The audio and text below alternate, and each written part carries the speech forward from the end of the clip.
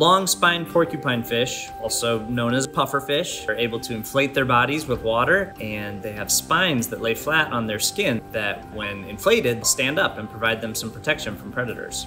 It's kind of like the rays in a fin. They are sharp but not venomous. They basically have a stomach that has many folds in it. They will gulp a bunch of water and it expands that stomach and makes them much larger than their normal size.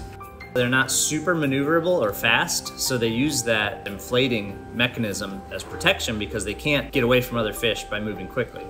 They hover around the rocks in the reef and the coral, looking for small shrimp and other prey items.